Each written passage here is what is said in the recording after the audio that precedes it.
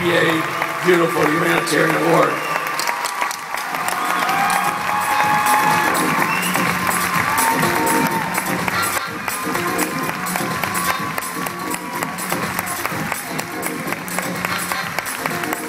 Thank you so much. Thank you.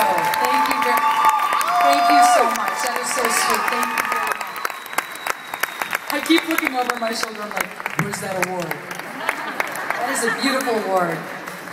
Oh, wow. Well, you know, what can I say? Thank you so, so much. As many of you know, I've had a pretty rough couple of years. And, you know, when I was diagnosed with breast cancer, I could have done one of two things.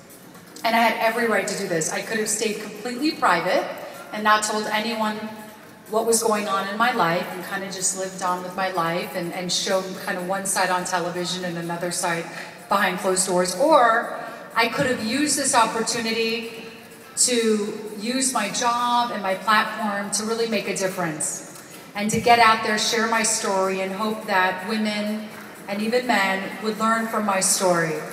And I chose to do that. Thank you. And I'll tell you, it's funny, it was such a horrible time in my life getting diagnosed with breast cancer, as you can imagine. And after I cried and cried and cried and asked, why me, I finally realized, you know what? I gotta turn this negative into a positive. I gotta do something good with this. And that's why I decided to go ahead and open up and share my message. And I gotta tell you something. The reason I was able to do that, and I have women coming up to me every day saying, because of you I went and got a mammogram, because of you I found breast cancer early. And that's unbelievable to hear.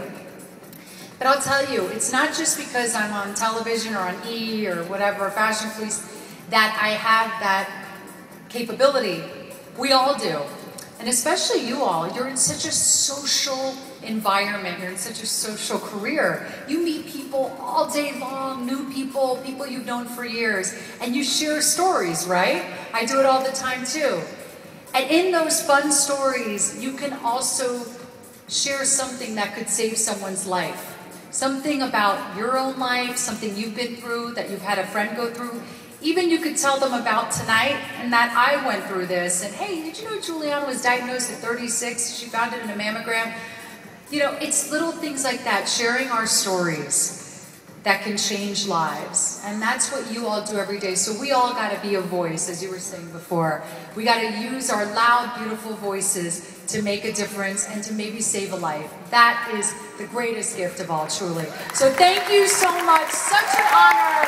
And thank you to the Professional Beauty Association for giving me this award. I'm so honored, so honored. I will display it beautifully at my office at E! So everyone can walk by and be jealous of it. No, I'm kidding. But no, but I'm really proud. So thank you very much. I appreciate it. Thank you, thank you.